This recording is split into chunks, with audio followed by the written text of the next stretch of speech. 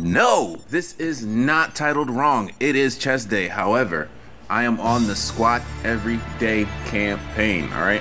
I'm squatting every day, guys. You know why? Because I feel that squats are my weakest movement. And like I said, I'm just trying to be the best version of myself. So with that being said, we are gonna squat every day for as long as we can. We're trying to build that squat up, trying to get that weight up, as well as build those leg muscles.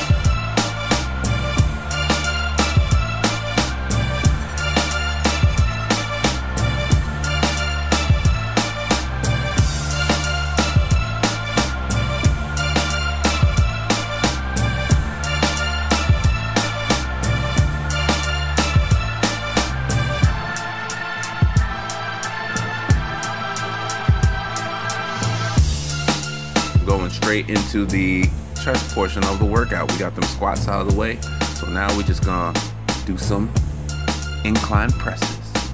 So with these incline presses, I did about 5 sets. All right, warmed up with the bar, and then we had 135, did 12 reps, added 225. Didn't get that video, didn't get that recorded, excuse me, because I had some guy in the gym. He saw me incline pressing and decided to invite himself in for a set. Quick tip: if you see somebody working out and they're getting it in and you try and work in with them, don't try and hop in on the set if what they're working with right now is your current max, all right? Because then we got to strip the weight down, do a whole lot of stuff. It's just gym etiquette, guys.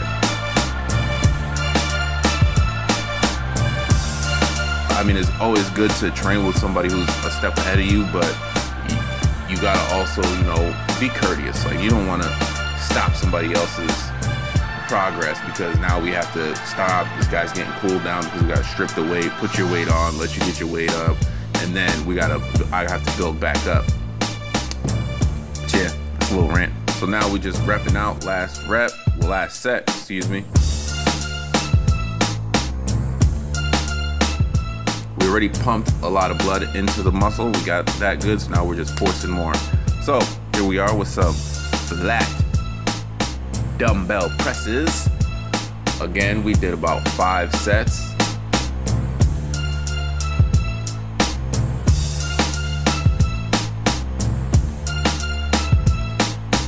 We're concentrating on squeezing the muscle, all right? When we're squeezing muscles in the chest, all right? So we're squeezing the pec muscles, just making sure that we're getting that good squeeze.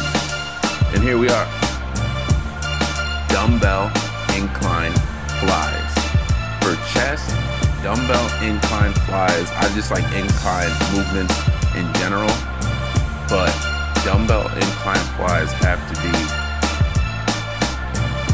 I would say, the optimal movement, just because you get that stretch, you get that contraction.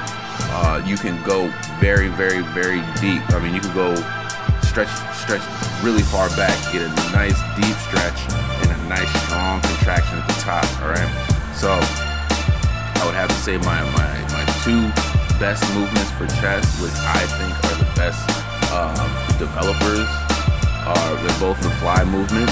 So it's the incline fly with dumbbells, and of course, incline fly with cables.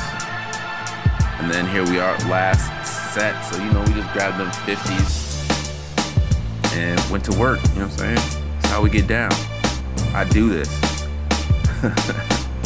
I'm just messing with y'all.